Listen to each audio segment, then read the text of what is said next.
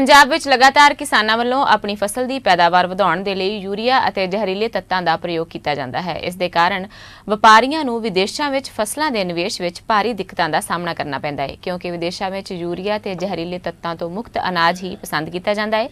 इस समस्या दे हल लई फ्लाइंग ट्रेन इंडिया प्राइवेट द्वारा किसानां नूं खेतां विच यूरिया अते जहरीले पदार्थ मुक्त फसलां उगाउण दे लई उत्साहित करन दे हित जागरूकता कैंप लगाए जांदे ने। अटारी दे पिंड ख्याला विच भी अजिहे कैंप का आयोजन किया गया, जिथे किसानां नूं जागरूक किया गया कि वह यूरिया मुक्त फसलां उगाउण तां कि अपनी पैदावार नूं दुगना कर सकन।